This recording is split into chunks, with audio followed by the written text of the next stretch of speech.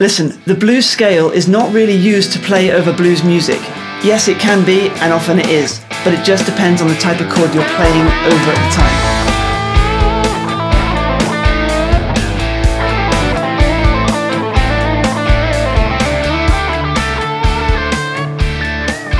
Alright, so my advice is to think about the blues scale as something you play over minor chords.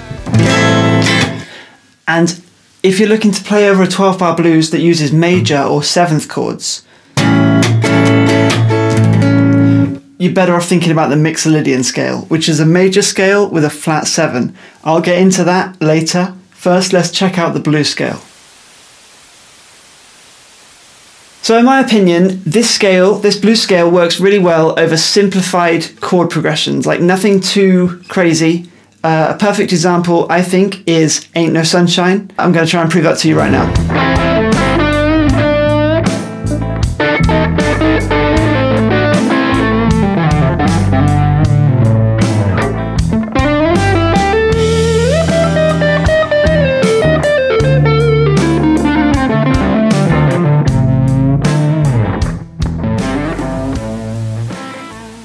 Okay, so let's check out this Mixolydian scale. What's it all about?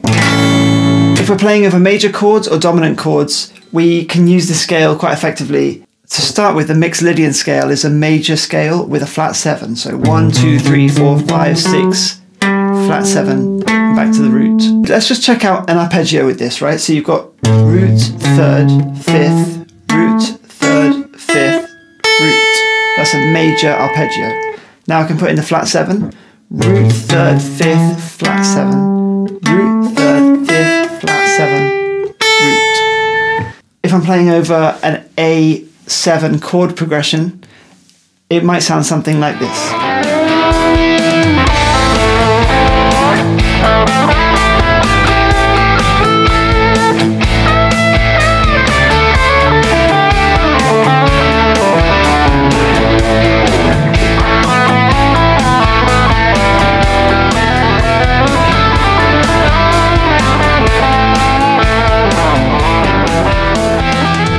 Alright, so there you have it. We've got our two scales. The blues scale played over A minor in this instance, and the Mixolydian scale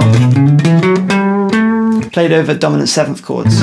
Both of those scales use the flat 7, so they're not all that dissimilar. There is definitely a similarity there. So happy jamming out there. I hope you have some fun with these two scales, and there's a little bit more clarity on exactly how people play over the blues. I hope you got something out of this video. If you did, please consider subscribing, and I'll see you again for another video. Until then, happy jamming.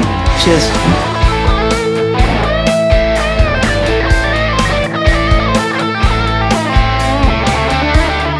Just a quick one, guys. I've got a Patreon now. I'm really excited about it. I've got a link in the description. Please check it out. I'm going to put loads of resources on there. Hopefully we can build up a community around all things guitar related. Cheers.